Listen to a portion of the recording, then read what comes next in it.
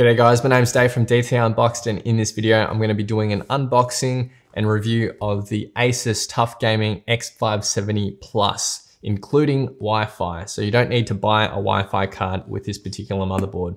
Now before buying this particular motherboard, I did a lot of research myself, and from what I found, the general consensus is that this is an excellent motherboard and great bang for your buck, considering all the features that it has. And this particular motherboard supports your higher end AMD chips like the 3950X.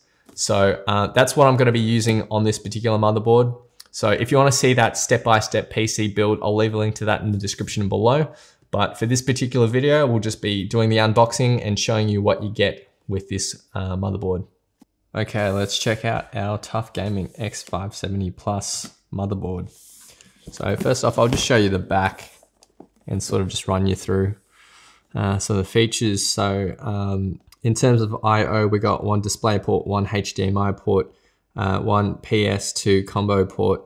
We got one 2x2 Wi-Fi module. We got three USB 3.2 Gen 2 ports, two Type A, one Type C. We got four USB 3.2 Gen 1 ports, five audio jacks, and one optical audio out. Other things to note, we have PCI Gen 4 support here. In terms of CPU, we got AMD AM4 sockets for 3rd and 2nd gen AMD Ryzens. In terms of storage, we've got two M.2 slots here, which is great as well. So let's open up and see it in the flesh.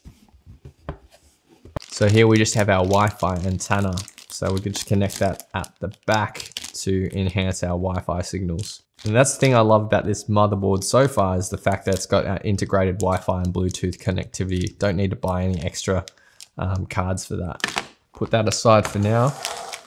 And underneath we have our instruction manual, got a CD drive, some stickers, 20% off cable mod cables, and we've got all our warranty and information there. So that's gonna really come in handy, and I very much highly recommend that you read the motherboard guide before actually building a computer, because yeah, very important.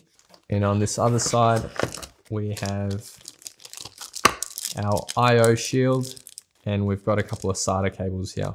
Now we also have these M.2 standoff screws here. Now these are really important if you're installing M.2 SSDs onto your motherboard, so do not lose these. These are super important. And that's everything in the box.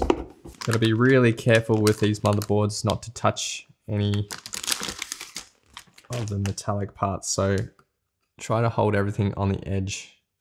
We just plonk it down here on our box. So there's our motherboard, and I love the color scheme that they got going here. It's beautiful.